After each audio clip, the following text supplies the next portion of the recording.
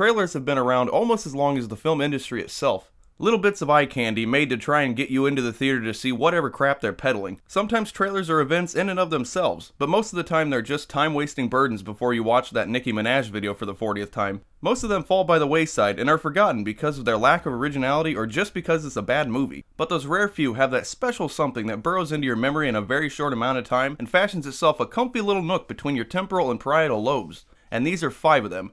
5 trailers worth mentioning.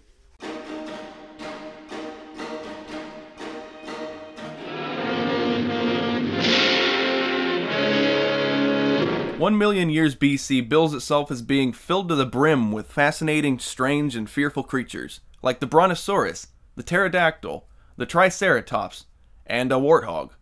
This trailer stands out right from the start because it has a narrator that makes the movie seem like the event of the century. He delivers his lines in a melodramatic way and with such conviction that I just can't help but wonder what this guy must have looked like while reading them in the recording booth. 1,000,000 years BC erupts on the screen with volcanic excitement. 1,000,000 years BC, when the earth parted and the mountains fell. See the fascinating, strange, and fearful creatures who roamed and ruled the earth 1,000,000 years BC. The brontosaurus, a moving mountain of flesh and bone.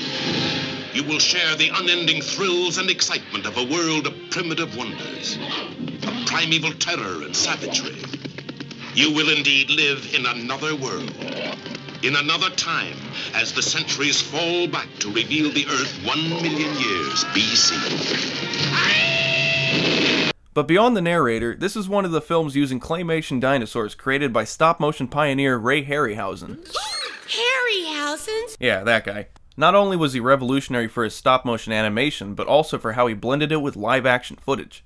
A shot like this, for instance. Live-action guy with a stop-motion arm spearing an Allosaurus. Quick cut, clay arm is gone. I just like to study these kinds of movies and try to figure out how they were able to pull off effects that were really cutting edge at the time. But don't get me wrong, there are still some of those often mocked human jabbing at the air shots that never looked convincing. And then there are those kinds of shots where people are just running in front of a rear projection. Sometimes it blends seamlessly with the foreground, sometimes not so much. Not since time began has the primitive scene been captured for the screen with such imaginative realism. Imaginative realism is just a precursor to based on actual events. And when you base movies off of actual events, you end up with sludge oozing from the toilet and a house with a menstrual cycle. But in this movie's case, imaginative realism means that you get selectively clothed Neanderthals with exquisitely white teeth. Huh. I guess dentistry is the only thing older than the wheel.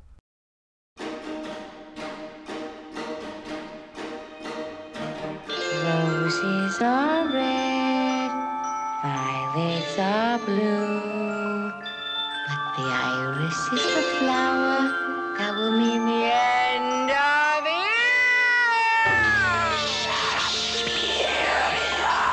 Right away, you can tell something's wrong with the back of this lady's head because the shoulders never move, and if you work out where the elbow joints would be, you'll see that she's basically a praying mantis. Admittedly, it's a pretty difficult effect to pull off convincingly, but I just love the idea of a primping and preening praying mantis wearing a wig and turtleneck.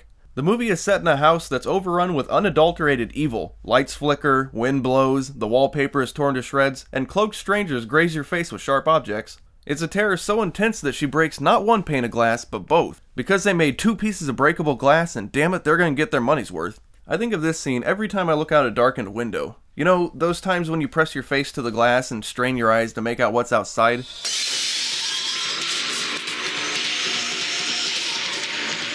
Now that's how you do the Jodie's glowing eyes jump scare in the Amityville Horror right. No shots of Margot Kidder laughing at the ridiculous pig prop they used. The only thing more terrifying than the last 12 minutes of Suspiria are the first 92. And they cap off the trailer by indirectly saying that the movie has a relatively weak ending.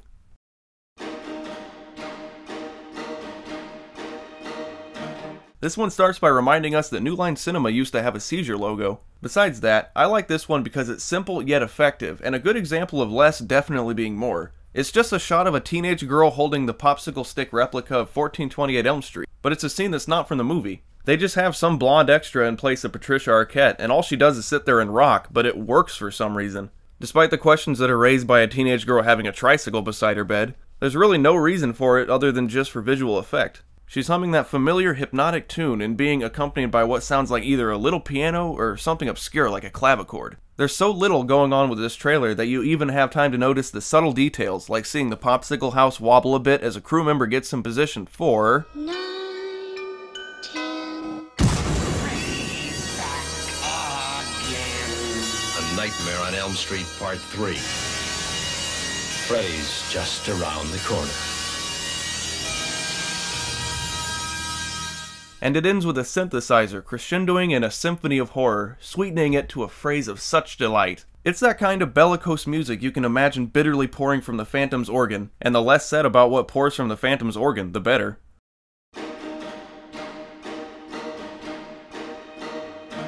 On a June night in 1980, Friday the 13th, 12 of her friends were murdered.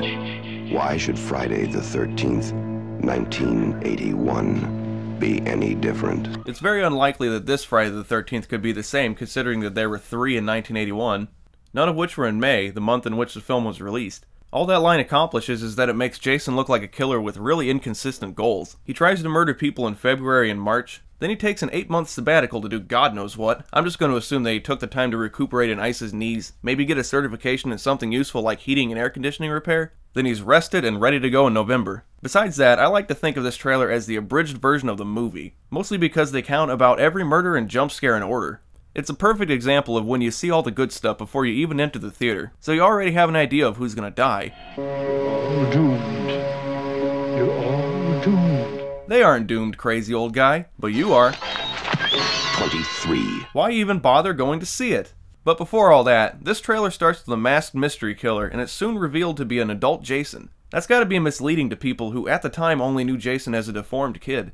Apparently after his death in the 50s, he was frozen at age 10 for 30 years, but once he popped out of the water he started aging again? Screw the Fountain of Youth, just go swimming in Crystal Lake.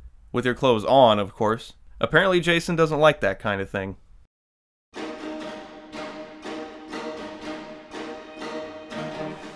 You are seeing scenes from the next motion picture to play this theater.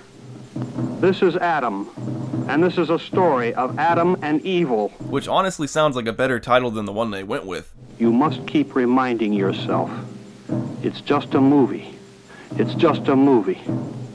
It's just a movie. Oh man, does this guy ever instill excitement in me. He's given some dialogue that even the guy from 1 million years BC couldn't make sound interesting. To his credit, it was 1965 and they hadn't really perfected the slasher horror trailer yet. The trend was just starting, and apparently they thought that monotonous narration over disoriented bloody people was enough to bring in the crowds.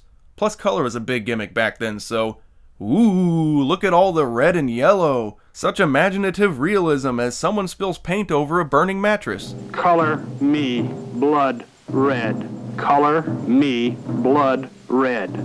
Color me blood red. And the guy really beats the title into your head to make sure that you remember, like they did with Head On. And you know what? It must work because I can still remember that damn product. And then it must be applied directly to the forehead. This is a film drenched in crimson. A blood-spattered study in the macabre.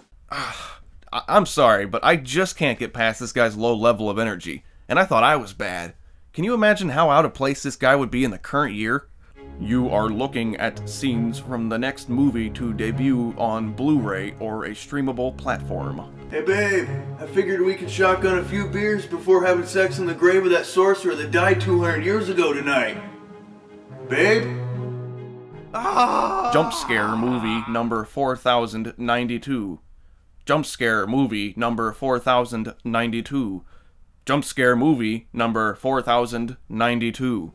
You guessed it. It's literally nothing but jump scares. No originality, no plot, and no attempt at building tension. Just lots of awkward, lopsided shots and jarring noises every 5 minutes. This test audience thought it was scary, but what we forgot to mention is that they're actually watching bland romantic comedy number 9060. It's really that bad these days. We've cherry-picked some tweets that actually help make this movie look watchable. Jump scare movie number 4092. The only thing more predictable than the last 10 minutes are the first 74.